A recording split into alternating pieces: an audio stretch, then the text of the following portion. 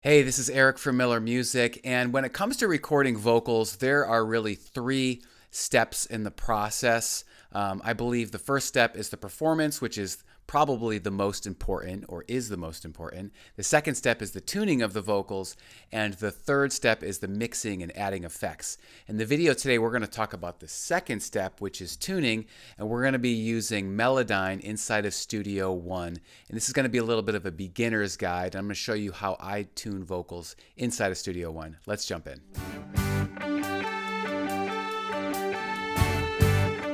Okay, so the first way in which I would use Melodyne is to kind of let Melodyne auto-tune, so to speak, the entire vocal track in one take. And the way to do that is first you want to add Melodyne to a track. So you're going to right-click the track, and then you click Edit with Melodyne or Command M. And then it analyzes the waveform, and then it comes up with this, in which you see all of the vocals right here in individual notes, okay? And I think that one thing that's really cool is you can see, like, on the left side of the screen over here, all of the notes. And this is a little bit where music theory helps, because you can see, like, okay, this is a C she's singing, this is a D, and you can tell, like, if it needs to be moved up or down if it's not on pitch. Like, for example, this note right here is somewhere in between a B and a C. And by the way, you can, scroll everything through here with the zoom key if you want to make things bigger, smaller, so you can see everything. So let's give it a quick listen. There's no tuning here at all, okay? I couldn't help but feel a little bit special when you talked to me.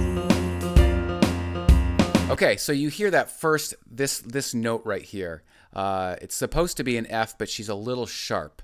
Okay, so the first way I would do is I would select everything, just do Command A, and then you can go through and just hit this key, the correct pitch, and the pitch center. Watch all the red notes now. I'm going to drag it to the left, and you're going to see them all move onto pitch. Kind of cool, right? And then the pitch drift, this is, you want to make sure that the note for the entire duration stays at pitch, so I can select and move that all the way to 100%. And then now let's listen back. I couldn't help but feel a little bit special when you talked to me.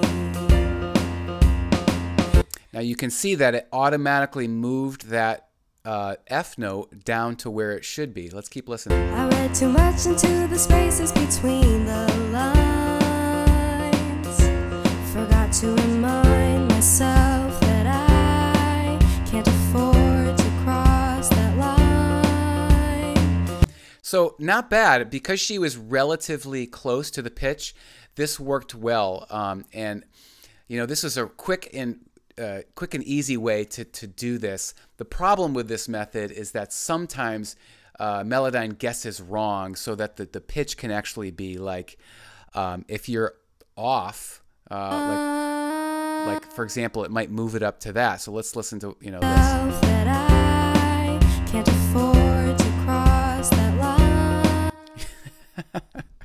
So sometimes it guesses incorrectly. So you got to listen back through. Let's move that back down and just see, if it's all on pitch. So this would be something I would probably not use for the main vocal line. I'm going to show you next what I would do for the main vocal. But this is great for like a demo, or if you want to use it on backing vocals when you have, the backing tracks just holding out long pitches, duration. Because it's a lot less time consuming to do it this way. Okay, the second way that I will use Melodyne takes a little bit more time, but I believe it's a little bit more musical.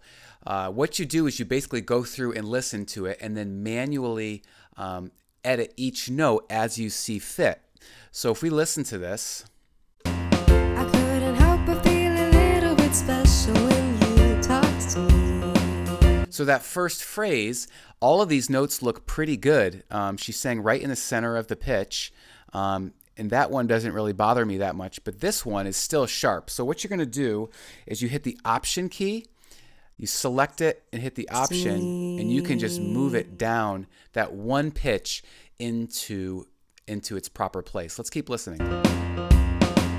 I read too much into the space. I read to this note should really be a C, and she's kind of flat on that. So let's change this. It kind of sounds weird. If you do this in front of an artist, they always laugh or kind of freak out when they hear them voice.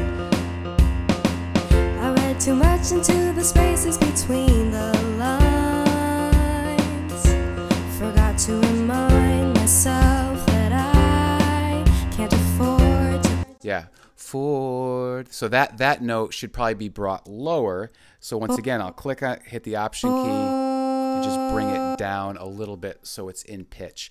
So this way you kind of manually, you go through and you just change only what's needed. And I think that this way kind of keeps more of the a natural vocal performance. Hey, if you want to go a little deeper, I have a free gift for you. It's a 5-step guide to recording pro music from your home studio. You can get it by clicking the link in the description below.